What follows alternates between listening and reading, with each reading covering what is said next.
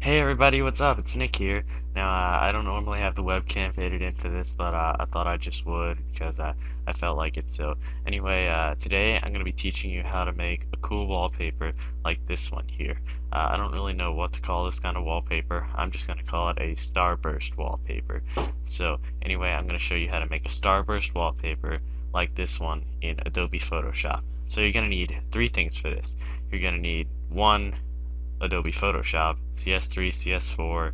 I know it works with them. I don't know if it works with any other version, but if it does, then that's great. I'm going to be showing you in CS4 at the moment. So you're going to need Adobe Photoshop, and then you're going to need two sets of brushes. You're going to need the one set of brushes that is actually for the starburst effect, as you can see here, and then you're going to need the glow brushes, which I mentioned in another video. I'll post all the links to them in the description. So let me just go ahead and fade my webcam out to go ahead and show you guys the rest of the tutorial. So as I said, first you're going to need to go ahead and download the brushes. Here are the glow brushes right here. I did a video on how to make a wallpaper with the glow brushes.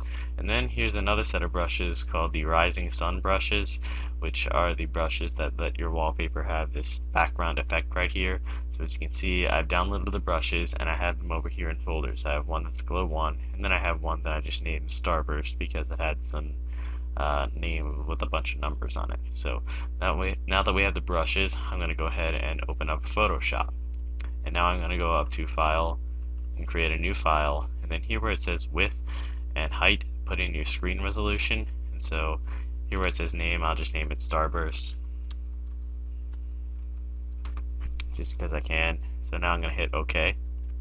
So now that it has my screen resolution, it's got this big transparent thing here. So now I'm going to go up to Edit and Fill, and I'm going to fill it in a color. I already have the color selected as this kind of red.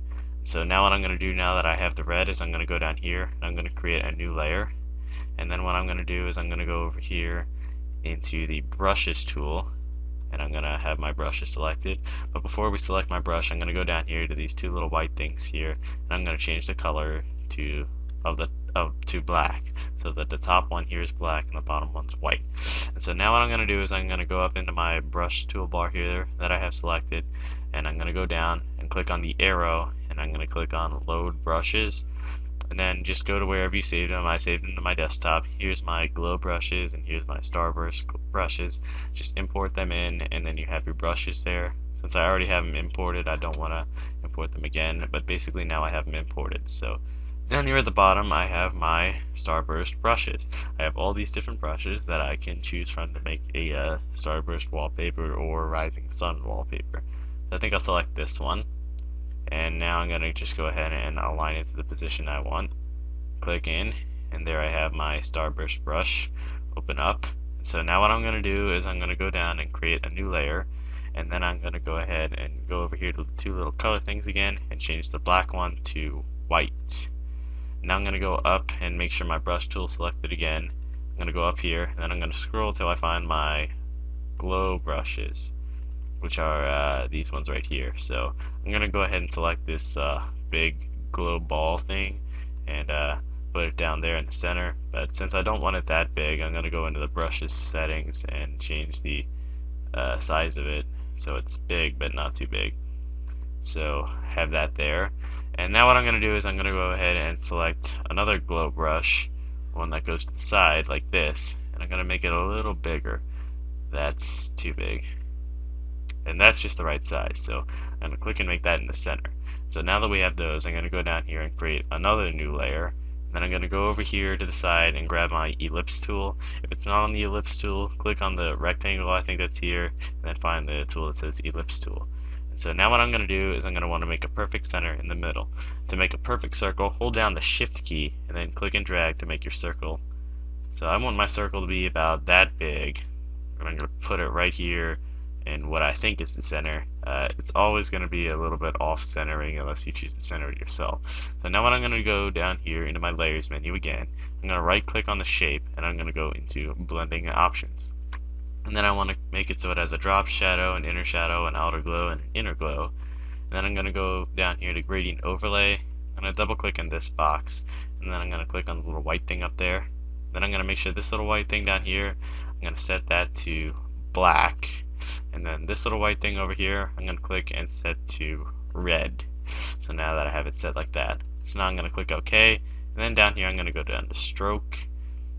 And then make the color white. So now the color is white and I have my stroke the way I want it. So now I'm just going to click OK. So now I have all my blending options like this. I think I'll move it a little bit more to the center. So now I have all my blending options like this. I'm going to go down and create another new layer, and then I'm going to go over here and grab my text tool. And then I'm just going to click and drag and just type in a capital PC and H. I think I'm going to have to drag it out here to get the H. So now that I have that, I'm just going to grab my text, center it into the middle of the circle. That's about center. And then I'm going to go up here to File and Save As. I want to save it as a PNG, and I'm going to save it as starburst 1 to my desktop, and I'm going to click Save, click OK here.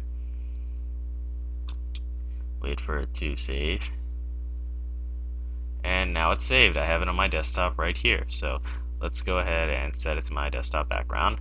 And so now it looks like that. Wow, that one's actually better than my other one. So let me go ahead and fade the webcam in now. Okay, so anyway guys, that is how you make a starburst wallpaper or rising sun wallpaper in Adobe Photoshop. I'll post the download links to both the brushes in the description, and I hope you guys enjoyed this. I hope you guys like having wallpapers like this. I mean, I know. I mean, look at that. That is cool. So anyway guys, thanks a lot for watching. This has been a video from PC Hacker 11. So more videos coming up, but I need ideas. So if you guys have any ideas for videos that you want to see me make, then leave a comment below or send me a PM, because I want to make more videos, but I'm running out of ideas. So anyway, thanks a lot for watching again, guys, and I'll see you.